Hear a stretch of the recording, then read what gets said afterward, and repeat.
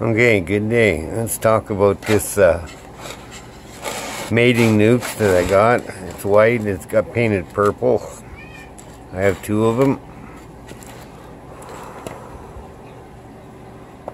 So what I did, well we took it all apart and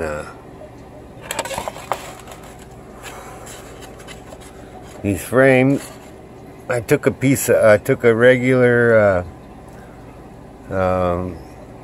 frame and I pulled the plastic and I just cut the size. If you notice, there is a lip in this box and I cut it from the top so it fits right in there. And I'll show you because I have another one and I'm in the process of doing it to them. And I'm just gonna use wax and I get some and seal it all the way around both sides with wax. And I did that to all three frames.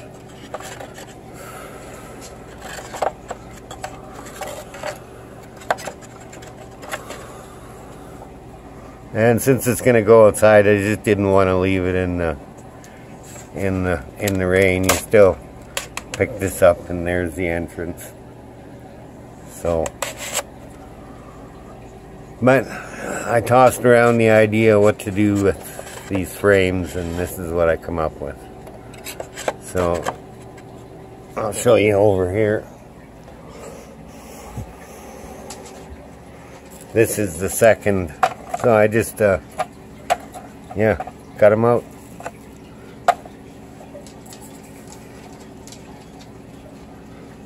Pretty simple. I just use a wood chisel. And I draw a line and just chisel it out. But I make sure to leave this top. I'm always taking this top and this bottom here, so you can see the lip in the frame. So I just stick that lip right in there so that it fits in there good. And I think I'll use wax to seal it around the... But yeah, it wastes the frame, but it's kind of what the bees are used to, and then I'll wax them also before I use them. So sure, everybody has different ideas, comes up with different things. This is what I did. So, just cost me one frame. And by the time I'm done, let's see, that goes there. There'll be that much left over. So, not a lot of waste.